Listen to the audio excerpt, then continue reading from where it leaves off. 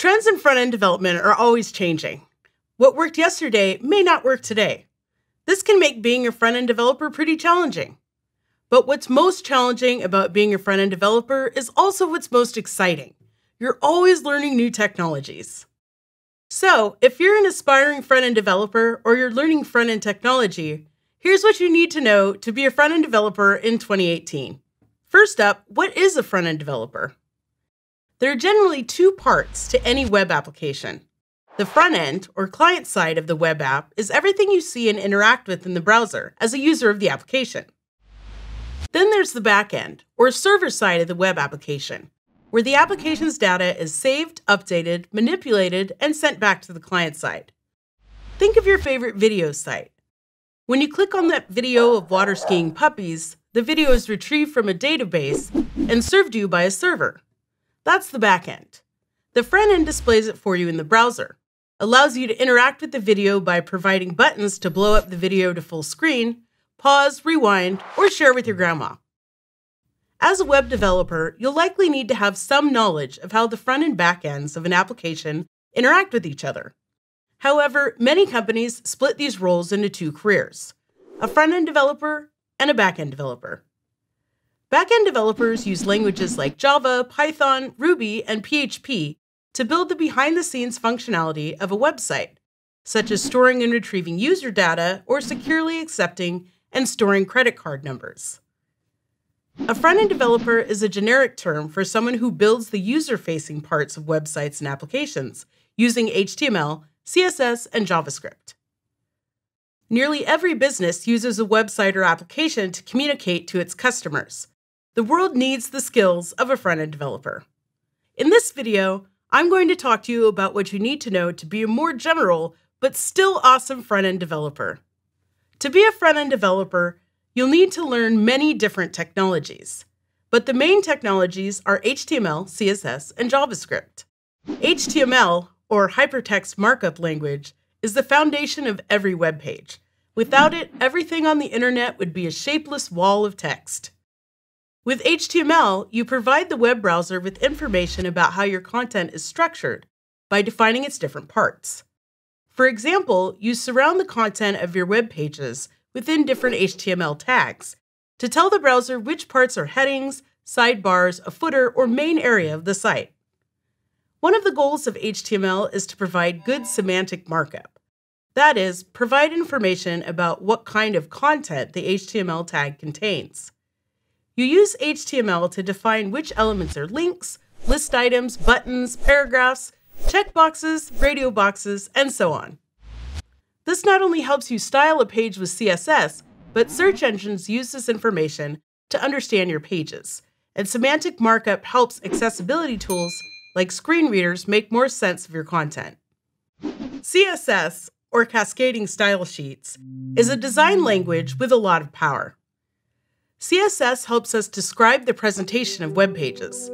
We use CSS to define how HTML should look and be laid out. For example, we can use CSS to tell the browser that we want our web page to display in a certain number of rows or columns, or how much space should be between each element. We'd also use CSS to change the color or font size of a button, make it wider or taller, bigger or smaller, place it on the left, right, or middle of the web page, and so on. Part of writing good CSS means making sure designs are consistent across different devices. We use CSS to make web pages responsive. That means that they look good and function well on any screen size or device. CSS seems deceptively easy at first, but it can quickly become challenging.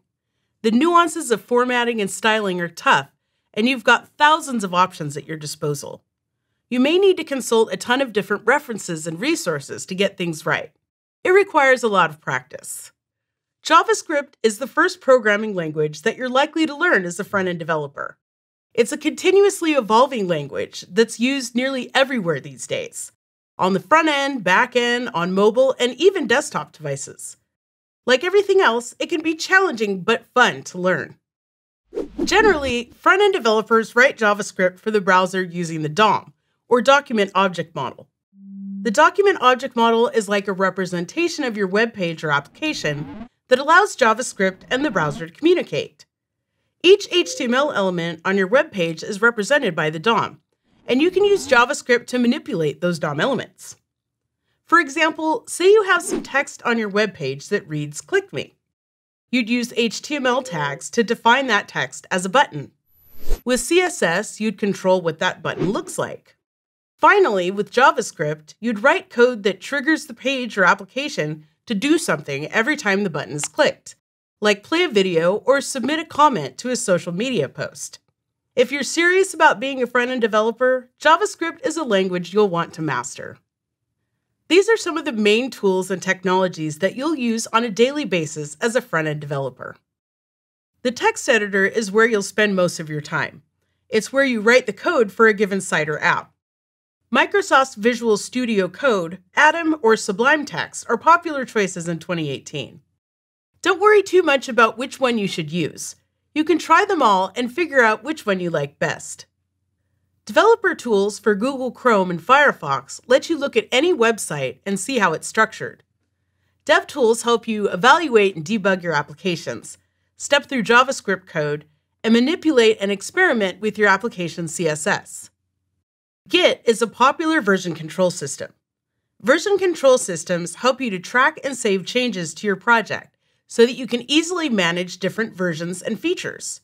You can also revert to previous versions of your projects or work on a single code base as part of a team. GitHub is a specific service that allows you to share your code online, as well as fork or make copies of other existing code bases so you can work on them yourself or see how they're made. Let's talk about a few more technologies that are common for front-end developers to learn. Once you have a good understanding of CSS, you'll be ready to learn Sass.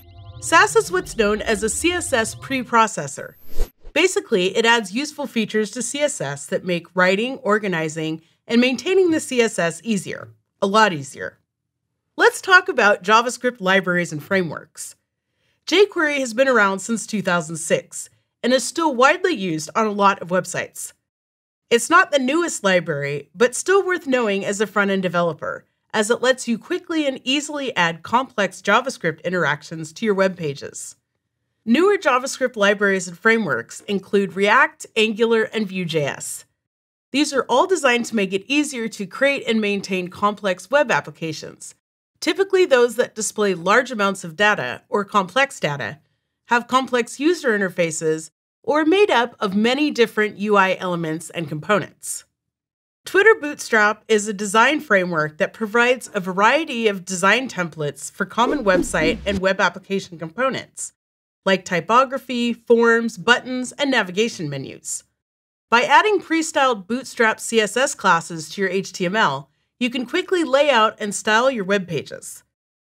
Bootstrap makes it easy to drop in and set up common user interface components, like photo carousels and modal windows. Learning how to use the terminal or the command line will give you greater control over the functionality of your computer. It'll help you install different software packages and libraries, as well as use version control systems like Git more quickly and efficiently than using a graphical user interface. No matter what kind of development you do, front-end or back-end, knowledge of the terminal will help you succeed. As your projects grow larger and more complex, you'll find that they're made up of many different parts: frameworks, modules, libraries, and tooling. Bundling tools like Webpack and Browserify with Gulp help you minify and bundle your code so it can be loaded quickly and efficiently into the browser, helping your applications load faster. 25% of the web is WordPress. WordPress is a content management system that is free and open source. WordPress is extremely versatile, and while it has a reputation as a blogging platform, you can extend the functionality of any WordPress site by using any of the thousands of free and open source plugins. Photoshop is the behemoth when it comes to editing images for the web, but Sketch is a great lightweight tool that is designed for creating vector images. Sketch is a modern tool built for the web. Both are paid tools that require a perpetual license. Wireframes are your plans or sketches for websites before you begin to build them. Both balsamiq and Figma have cloud-based tools that let you create and share an idea in its early stages before you commit the time to creating it in full. As a front-end developer, you'll likely build web pages and applications based on a design or wireframe provided by a web designer, rather than designing directly with these tools yourself. There can be some overlap, however, so it's helpful for a front-end developer to know the basics of using these technologies. This was a long list, and you may be asking yourself, how will I ever learn all this stuff? It can feel daunting, especially when the tools and technologies of 2018 are likely to change in 2019 and beyond. Just know that it's normal to feel this way. Take things one step at a time. Create a learning strategy and commit to learning and practicing as much as you can. The concepts, principles, and tools that you learn from one programming language or framework will make it much, much easier to learn similar concepts, principles, and tools for another language or framework. So don't feel like you need to learn everything all at once.